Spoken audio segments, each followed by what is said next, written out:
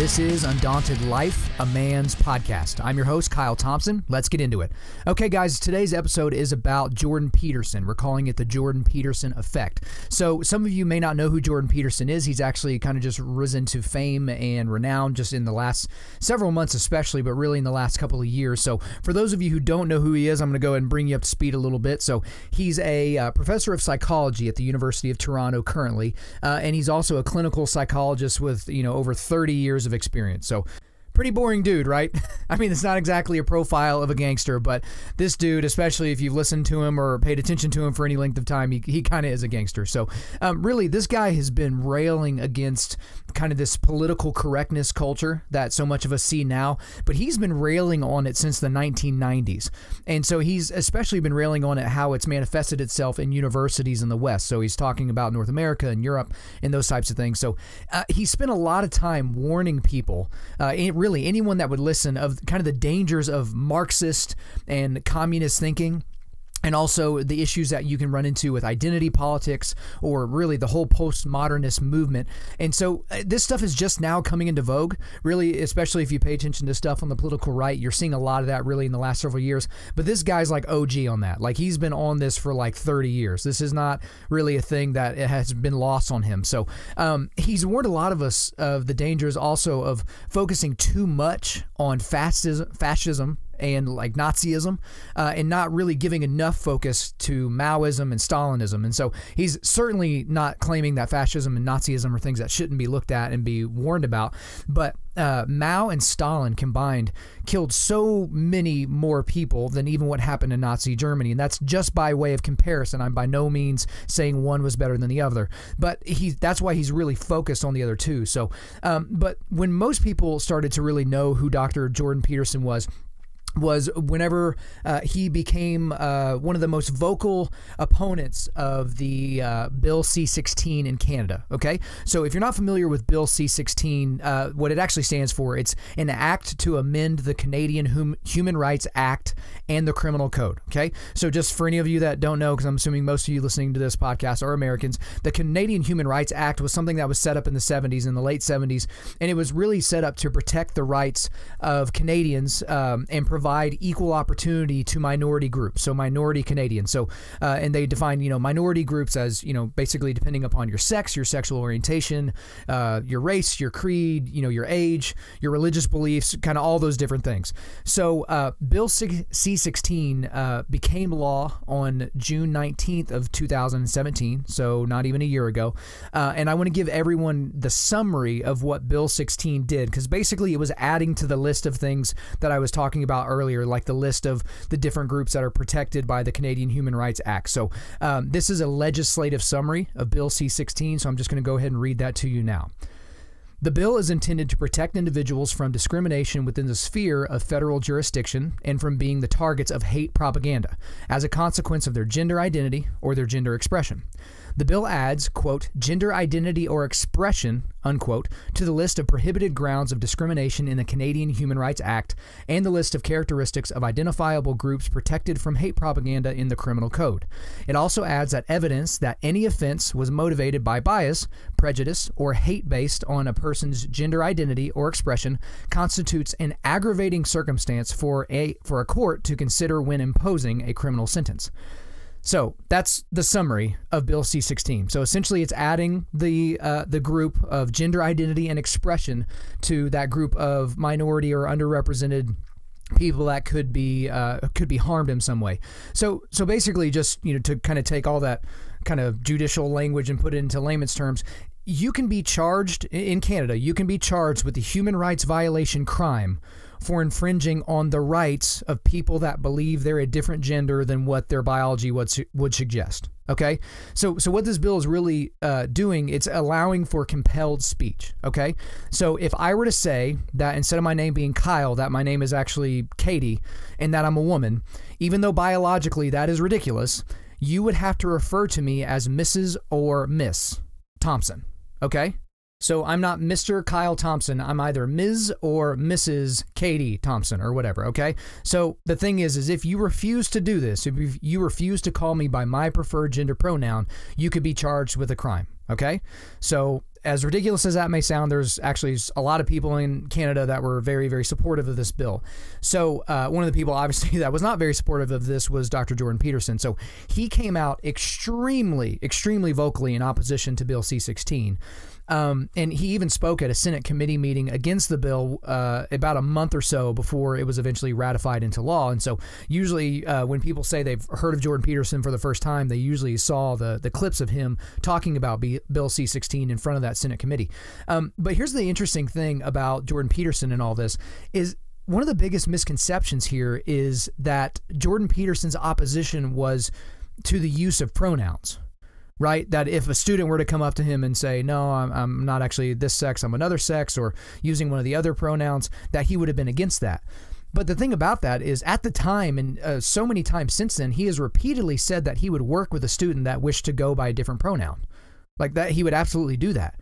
His issue with Bill C-16 was that it was compelling speech, thus infringing on free speech rights, which, you know, in Canada, they don't really have free speech, especially not like we have here pretty much completely in the United States. So one thing that was interesting is he was asked if he would comply with the request of a student to use a preferred pronoun. And this was actually Peterson's response. He said, quote, "It would depend on how they asked me. If I could detect that there was a chip on their shoulder or that they were asking me with political motives, then I probably would say no. If I could have a conversation like the one we're having now, I could probably meet them on an equal level," unquote. Okay? So, and he went even more specifically into his opinion. He actually wrote an op-ed for the National Post, and this is what he said there. Quote, "I will never use words I hate, like the trendy and artificially constructed words they or zer." Those are the pronouns that people have made up in the transgenderism world. Okay, back into the quotes. "These words are at the vanguard of a postmodern, radical leftist ideology that I detest, and which is, in my professional opinion, frighteningly similar to the Marxist doctrines that killed at least 100 million people in the 20th century. I have been studying authoritarianism on the right and on the left for 35 years. I wrote a book, Maps of Meaning, The Architecture of Belief, on the topic, which explores how ideologies hijack language and belief. As a result of my studies, I have come to believe that Marxism is a murderous ideology. I believed its practitioners in modern universities should be ashamed of themselves for continuing to promote such vicious, untenable, and anti-human ideas, and for indoctrinating their students with these beliefs. I am therefore not going to mouth Marxist words. That would make me a puppet of the radical left, and that is not going to happen. Period." Unquote. Okay, so here's the thing. Because of his viewpoints and opinions and him being so vocal about them, many of the issues that we've already discussed up to this point, he's been really erroneously categorized as a lot of the things that you would expect from people that kind of fall on that kind of radical political left. So just the fact that he said anything like these things that you've read, no matter how based in logic they are or not, he's been called a racist, a sexist, a transphobe, a homophobe, and he's even been called alt-right, which, if you know about his background and you know anything about him, the fact that he's called alt-right is just kind of hilarious. That's, I guess, kind of like a catch-all term for people that you don't like. If you're on the left, you just call them alt-right, which is ridiculous. And even after some of these comments came out, there were some protests against him on campus, and there was a little bit of violence, but not really much to speak of. But the thing about this that was so interesting is because of all this hubbub kind of surrounding him and all this drama, people that are on the other side of these issues have been completely enamored with Peterson's viewpoints. I mean, because he's somebody that kind of falls more so on the political right, but he's coming at things from a much more kind of balanced philosophical and intellectual perspective. And it's kind of a breath of fresh air when you have people that are, you know, completely ridiculous on that side of the aisle saying just absurd things. So it's really refreshing. And so back around this time, he began a YouTube channel, and he started uploading a lot of his lectures, right? And some of these lectures, guys, I mean, they're 2 or 3 hours long. Like, these are not your normal 45, 50-minute lectures that you may have had in undergrad. These are incredibly dense philosophical and psychological lectures that he was putting up. And these videos have gotten millions and millions of views. And I mean, all of them. Like, there's some that are short form, but a lot of them are long form. And so as of this recording that I'm doing right now, he has over 800,000 subscribers to his YouTube channel. This guy he's a psychology professor, for goodness sakes. Like that is essentially what he does, and he has all this attention, right? Even last year in 2017, he did over a dozen lectures over the Old Testament biblical stories and their psychological and archetypal importance to overall life. I mean, and you want to talk about a very, very dense subject, and each one of those has hundreds of thousands, if not millions of views. And back in May of 2017, he was on Joe Rogan's podcast, which his podcast is one of, if not consistently the biggest podcast out there. And so he was on there on episode 958. And Joe Rogan, at the very beginning of that episode, before it went into the recording of his interview, he said it was his favorite podcast he had ever done, his favorite interview. This is a guy that at that point had done almost 1,000 of those. And he was like, this is by far the best conversation I had ever had. So some people really found Jordan Peterson around that time. And so recently, you may have heard him in the news again, because he's kind of had a lot of different memes put out there. But he did an interview on Channel 4 in the news, which was a news station in the UK, where he pretty much shellacked this interviewer named Kathy Newman, who was really just continuously trying to catch him in a bunch of gotcha questions, and just watching him take down this interviewer, but not, with verbal barbs necessarily, but just by being incredibly precise with his language and being very specific in how he was answering things and understanding what was actually happening there during the interview. It was just impressive to watch. It was a 30-minute interview, so it wasn't like these sound-bitey interviews you get on like Fox News or CNN or MSNBC. It was a long-form interview where they could really dig into some stuff. So, and for me, I've become a fan of Jordan Peterson. Since I heard about him during the Bill C-16 stuff, he was just an incredibly interesting guy. I've listened to a bunch of his interviews on YouTube and other podcasts that he's been on. I've listened to actually all of the biblical series lectures that he's posted up to this point, and I think this year he's actually going to go even further. He spent most of last year just going through Genesis, and he's going to be going through Exodus, I believe, this year. And so it's just incredibly dense material by this guy, but it's so interesting. And some of these podcasts, the podcast he's posted, but the live lectures that he did on the biblical series, some of these were like 3 hours just to go over a verse or two of Genesis. So it's just incredibly cool stuff. So, but the thing is I kind of took for granted that most people in this space, people that would be interested in, say this podcast, that they all knew who he was. And so I kind of got a realization that that's not the case. A couple of days ago, I got a text message from Brandon Scaff. He's one of the guys that runs Dead Men Stuff. So they've got a podcast and they've got a website that I've written one article for before. But he sent me this Fathom article. It's like an online magazine. And it was entitled, "The Voice Evangelical Men Wish They Had: How Jordan Peterson is the Father and Pastor of Thousands of Young Christians."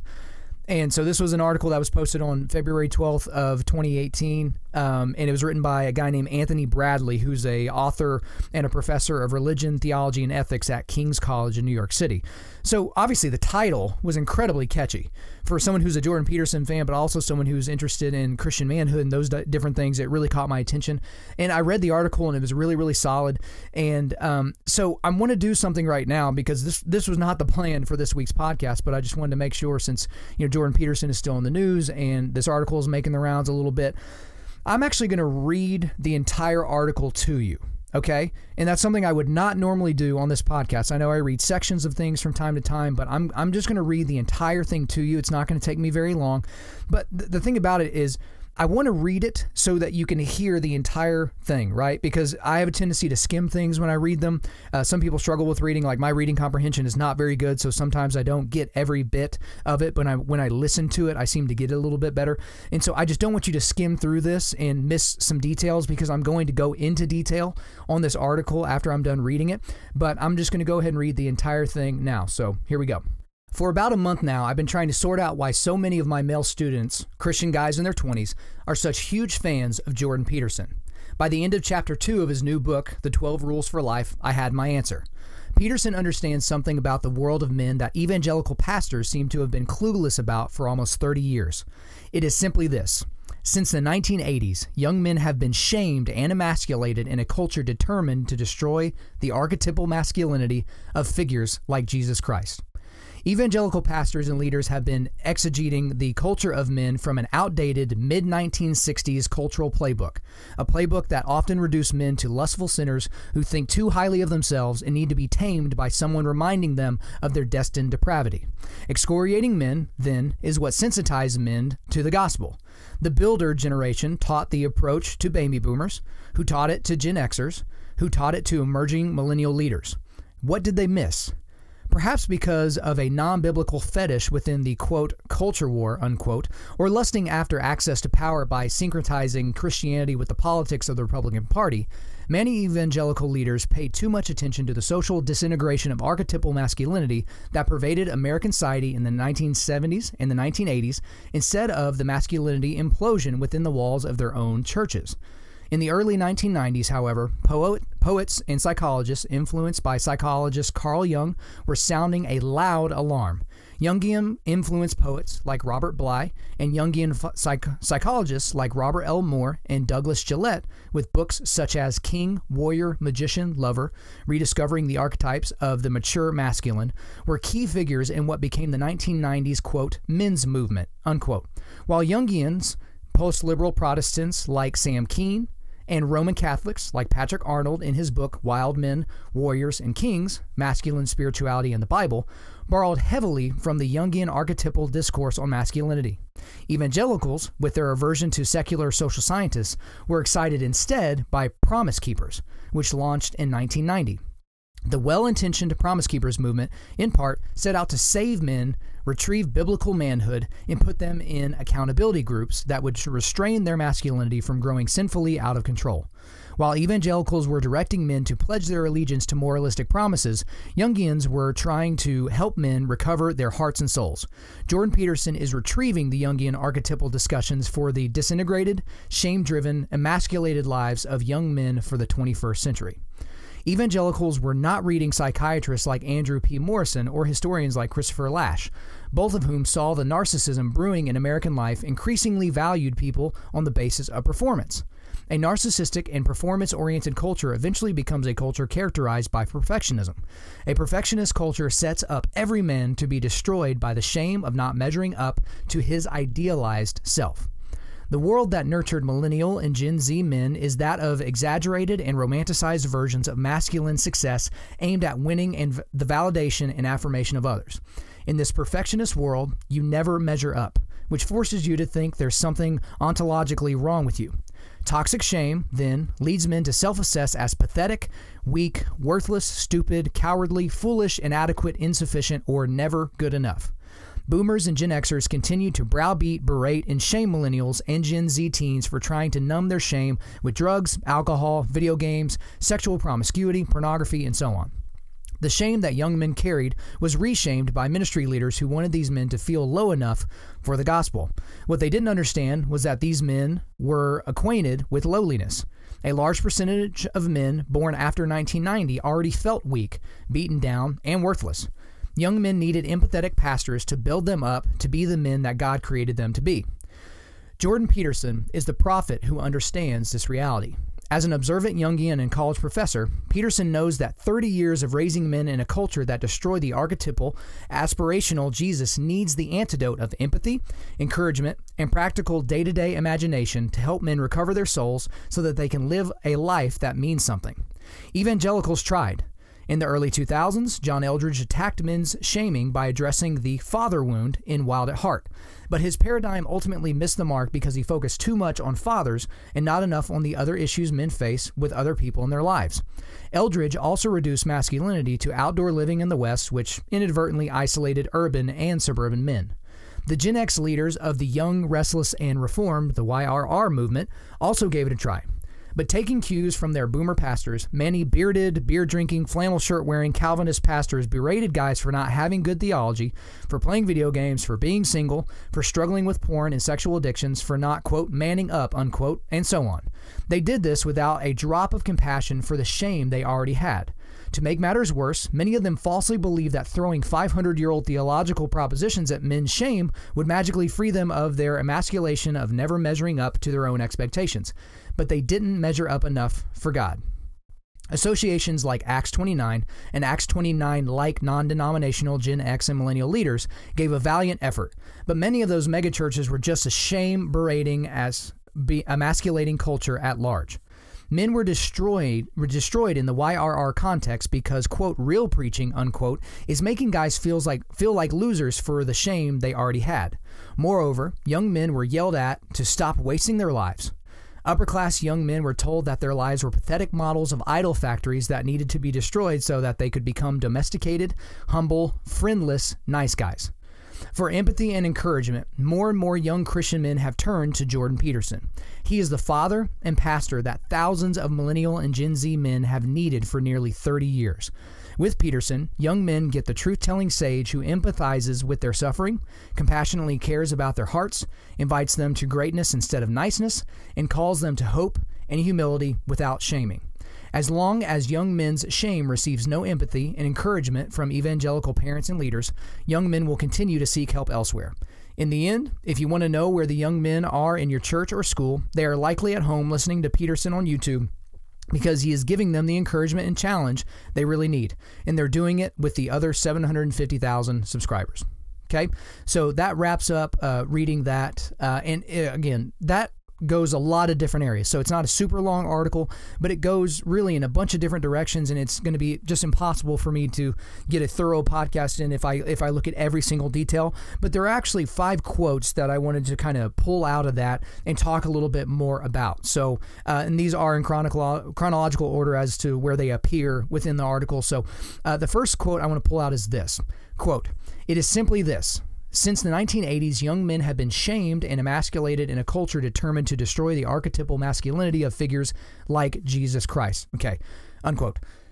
Yes, yes, yes. Like so much yes. Like that is so early in the article, and that is such a huge statement. I'll read the last part again. Young men have been shamed and emasculated in a culture determined to destroy the archetypal masculinity of figures like Jesus Christ.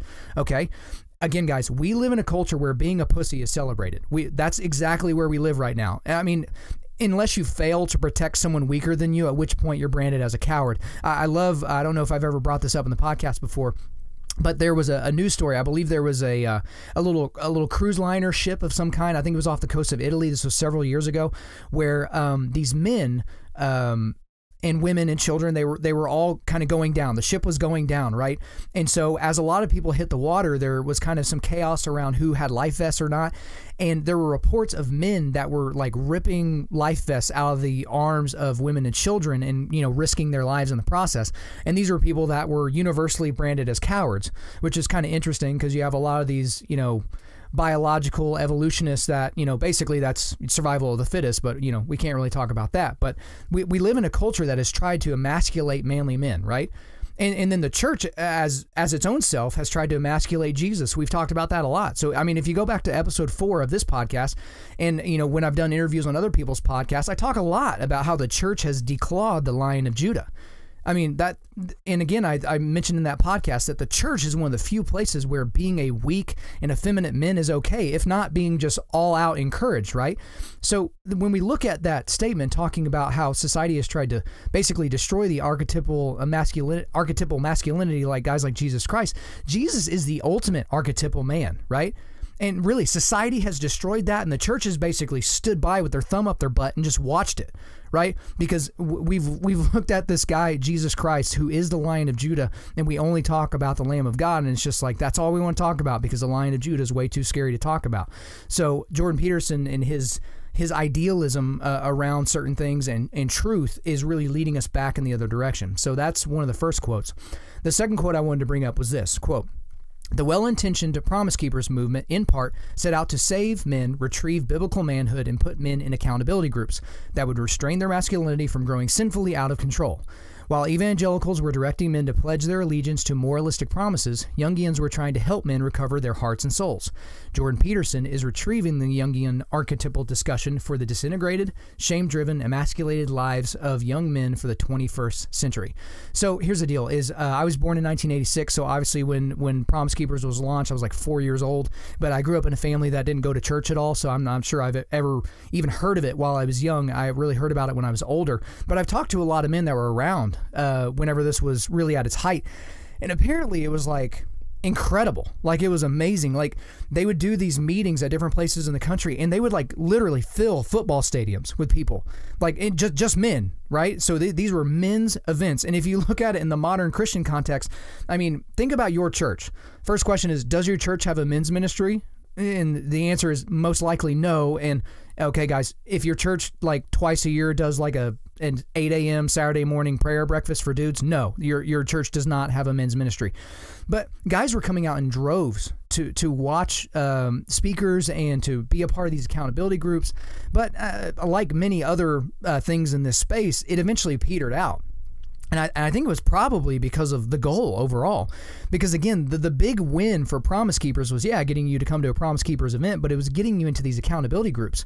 And to be honest, I've talked to other ministries, especially some big ministries here in the Oklahoma City area for men, and I've asked some of the guys, like, what's your big win? Like, what's your main thing that you want guys to be able to accomplish with your ministry? And they all say they want to get guys in accountability groups. And I've never really understood why. Like we've talked about before, women tend to do well in circles, but men want to be shoulder to shoulder. Again, that's an oversimplification, but it's the truth. Most men want to accomplish things and do things with other men. They don't want to just sit around and talk. And there's nothing wrong with sitting around with a group of guys, but at the end of the day, like most guys want to get out and do things. So, and here's the deal. We know this to be true. If a man recovers his heart and soul, this is going back to the quote, don't you think they will be able to better control their sinful desires? I mean, just think about yourself. If you recover your heart and soul, right, as if it's something that you've lost or something that you don't understand, but then you dial it in, don't you think you'll be able to better control your, wanting to drink alcohol whenever you're kind of an alcoholic, or wanting to look at porn and jerk off whenever you know that's like a big problem for you? So those are just things that we need to constantly remind ourselves of. All right, so let's go into the third quote here. Here it is. Quote, in the early 2000s, John Eldredge attacked men's shaming by addressing the father wound in Wild at Heart. But his paradigm ultimately missed the mark because he focused too much on fathers and not enough on other issues men face with other people in their lives. Eldredge also reduced masculinity to outdoor living in the West, which inadvertently isolated urban and suburban men. So obviously, we're big fans of the book Wild at Heart. It's on the 100 books that every modern Christian man should read list on our website. Now, I disagree with the author of this blog going after Eldredge for the father wound. I think he kind of missed the mark in his criticism. It was a little bit unfair. And now, here's the thing, is John Eldredge would be the first one to tell you that his father wound thing was an incomplete description of the problem. Because he fully described the father wound, but he didn't really go too much into a mother wound or a brother wound or a best friend wound.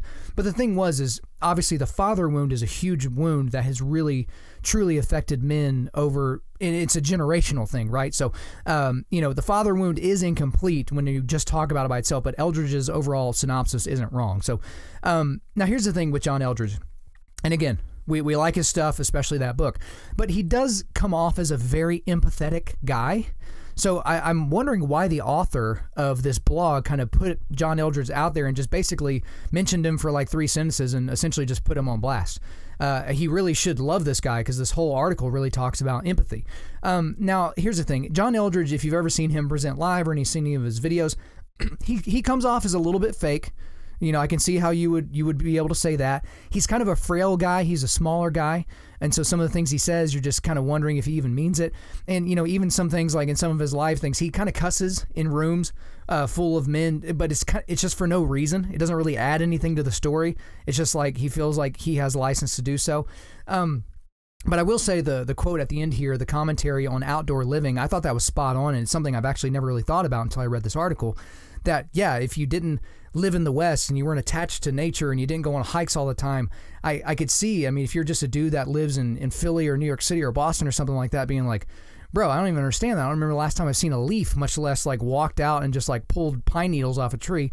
So it's just kind of one of those deals. I thought that was a fair criticism there at the end, and I never really thought about how that book may have missed some guys because of that exact quote. So let's go to quote number 4 here that I wanted to pull out. So here it is. Quote, men were destroyed in the YRR, the young, restless, and reformed context because, quote, real preaching, unquote, is making guys feel like losers for the shame they already had.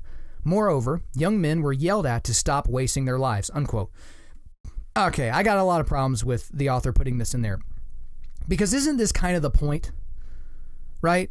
Like, you're not going to hear me be one of the guys railing against YRR people for real preaching, because it's kind of what helped get us into this mess of this modern malaise that we have in modern Christianity. It's all the fluffy TED Talk with a Bible verse preaching that has really allowed men to operate in this way. So I don't really like the criticism there of people that are preaching in that way, because the thing is I kind of get the sense that the author of this blog is a little bit soft, maybe a little bit of a sensitive guy. And so that's why he seems to focus on empathy a lot, and he doesn't really focus at all on discipline. And here's the deal is sometimes guys should feel like losers, right? I truly believe that. Guys sometimes need to wallow in their failure to where they can realize what's on the other side if they really kind of step up, right? So if you're a guy and you're fat, you need to feel yourself get to the top of a flight of stairs and be out of breath, right? So that you can know you need to fix something, right? If you're dumb, like, you should feel that when you're in a situation that requires you to have some mental resilience, right? And you can't really drum it up. Excuse me. And you can't really drum it up. That's something that you should really look at, right? If you're weak physically, it's something you should fix. If you're lazy, it's something you should fix. If you're an absentee father or husband, it's something that you can fix, right? So I really don't like that quote from here, because it's really kind of letting some guys off the hook, when I really think for the most part, a lot of these guys really need to kind of sit in their own shame a little bit at least. So let's go ahead and get into the fifth quote here, the last quote, and here it is. Quote, "With Peterson, young men get a truth-telling sage who empathizes with their suffering, compassionately cares about their hearts, invites them to greatness instead of niceness, and calls them to hope and humility without shaming." So here's the thing. I'm not sure if the author of this blog has really listened or read much of Peterson's works. Now, here's the deal. Peterson definitely uses some empathic methods, right? He was obviously a clinical psychologist for 30 years, but he doesn't really allow people to wallow in that. So in the first part of that quote where he talks about empathizing with their suffering and compassionately cares about their hearts, yes, but he does it in a very specific way. So I recently heard him talk about in an interview about this guy he was working with that had like an unbelievable fear of needles. Okay, everyone's got their fears. This guy's fear was of needles. So it went back to a point in his childhood where he was actually held down by 6 dentists so that they can give him a shot in his mouth, so that I'm assuming to get a cavity filled or something like that. So obviously a fairly scarring experience to be held down, while you're sentient, and then just have a needle jammed into your mouth. But the path he went through with this guy was not just being empathetic, right? He wasn't just saying how much he understood and all those different things and kind of, aligning it with certain things in his life. He wanted to work this guy to where he could operate in a setting that had needles in it, right? So he took him down a path. At first, he just talked to the guy about needles. That was all he could get the guy to do, was to get him to talk about needles. And then these are all kind of over a bunch of different meetings over, I'm assuming, several weeks or months. But in one of the later meetings, they would look at pictures of needles. So Jordan Peterson would hold out a picture of a needle, and this guy would have to hold it in his hand, and he would have to talk about the pictures of the needles, right? And then at a later meeting, there was a needle that was hidden in the room somewhere. And so Jordan Peterson just said, "Hey, there's a needle in this room. Just wanted to let you know. I'm not going to pull it out. I'm not going to show it to you, but there's a needle in this room." Getting the guy closer and closer, right? Then he put the needle on a shelf at a later meeting and had the guy go towards the shelf and just look at the needle. And this was a needle with the cap on it and everything.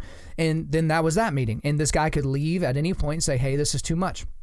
Then he had a needle on the table in between them, and it was under a tissue. So the guy knew that the needle was there, and it just wasn't going to jump up and bite him. And the eventual thing, I'm kind of going slow in the story, but eventually that was the thing, is this guy was able to kind of overcome his fear of needles. But it wasn't just because Jordan Peterson was being empathetic. He was challenging the guy. He was pushing them in a certain direction, right? And so the author somewhat inaccurately brands Peterson as kind of the ultimate empathizer, but he is spot on in branding him as the guy who is demanding that men strive for greatness instead of niceness, right? Because that's the one thing that you get with a lot of people, is when you're being empathetic, you sometimes leave things on the table. And that's one of the great things that I think most men are attracted to with Jordan Peterson. So those are the 5 quotes I wanted to bring out. But real quickly, I wanted to kind of go through, as I was thinking through this article and thinking through the things that I know about Jordan Peterson that I'm a fan of, is why is Jordan Peterson so popular amongst young men, including Christian men, right? That's a story that I've thought of, or a thought-provoking idea that I've kind of been thinking a lot about. And I came up with 3 things that I think is why so many people are attracted to him, especially young men and Christian men. And the first reason is that he doesn't allow room for excuses. He just doesn't. He's a guy that calls balls and strikes, okay? So if he sees something that is wrong or intellectually dishonest or intellectually inconsistent or psychologically false or something like that, he's going to call it out. And so for a lot of guys, think about the needle guy. What if the excuse was just, I just can't be around needles? Like, that's not a good enough excuse, right? It's affecting your life and it's affecting your family. Your fear of these needles is something that you need to get over, right? And so he doesn't allow room for excuses. And so I think instinctively men are attracted to that type of an idea, okay? So the second reason why I think he's so popular amongst these young men is he's incredibly complicated and thus incredibly interesting. Okay, so this is a guy that is so unbelievably precise in his language, but he still leaves some room for ambiguity at times, which seems like a contradictory statement, but he really does. He was asked during, I think it may have even been on that first Joe Rogan podcast, if he believed in God. And it was one of those things where most of us just think that's a binary answer, right? Yes or no. But his answer was so dense and deep. Like he was like, basically, what do you mean by that question? Which seems like a crazy response to, do you believe in God? But he's so complicated and his thought processes are so high and so much higher than most people, definitely me, that it's just it makes him very, very interesting, okay? And the third reason why I think he's so popular is because he's definitely open to being proven incorrect. He's open to that. And he says that all the time. I mean, at least once or twice in every speech or interview that I've seen him give, he's open to being wrong. And so sometimes you get this from, the Calvinist people or the super theology people or, people that have, 2 or 3 degrees. They just can't be wrong. Like they will go way down the rabbit hole of intellectual dishonesty and they just will never admit that they're wrong.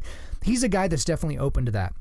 And so again, he doesn't allow room for excuses. He's incredibly complicated, thus incredibly interesting, and he's definitely open to being proven incorrect. So this is just a guy that I really think if you're not paying attention to him, it's someone that you should be paying attention to. This guy, I'm not elevating him above some of the men in the church. I'm not elevating him in terms of importance. I'm not saying that he's never done anything wrong in his life. Again, when you live as much of a public life as he has, for the last year or two, eventually some things are going to come out about him that we're not all super proud of.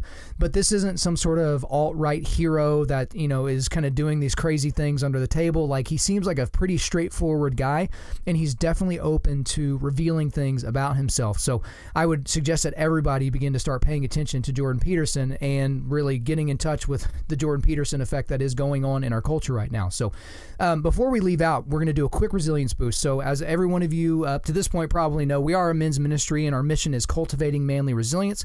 And specifically, we do that by providing content that forges spiritual, mental, and physical toughness. So today I'm going to focus on mental and spiritual resilience. And I'm going to throw out a bunch of suggestions of things that you should read and watch and listen to from Jordan Peterson. This will give you a very good primer as to who this guy is, what his philosophy is, and it might lead you in a few different directions because I'm assuming that a lot of things that he says and a lot of his theological things that he goes into and the underpinnings and psychology are going to be kind of coming through in this podcast, especially over the next several months. Okay, so a few things I'm going to throw out to you. So the first thing is to read this article that I read today. I would just go back and read it on your own, read it in your own way, and that is The Voice Evangelical Men Wish They Had. And on all these, I'm providing the links to all these things in the description of this episode, so you don't necessarily have to pull over and write all this stuff down. So first, read the article that I read today.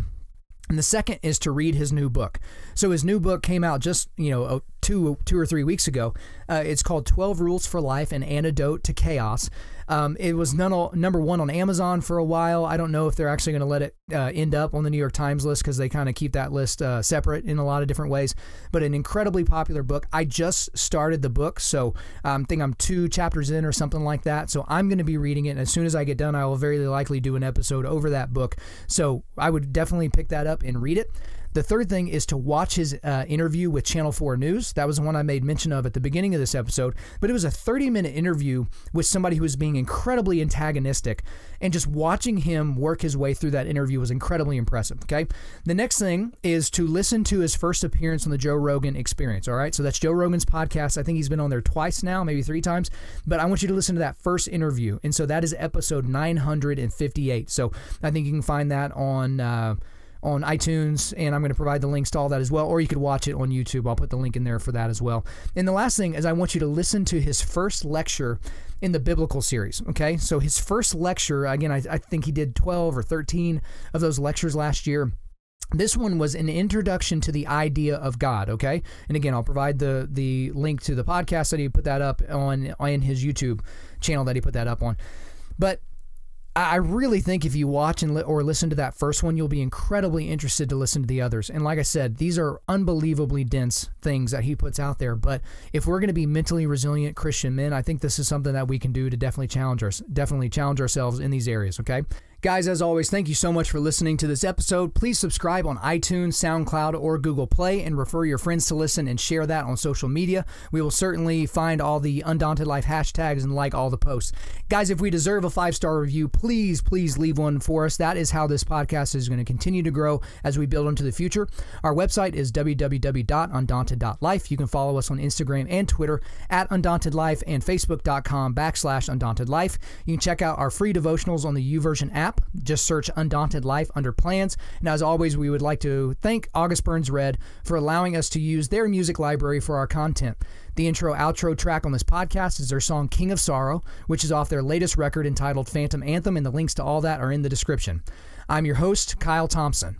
Remember, keep cultivating manly resilience, keep forging spiritual, mental, and physical toughness, keep seeking the Lion of Judah.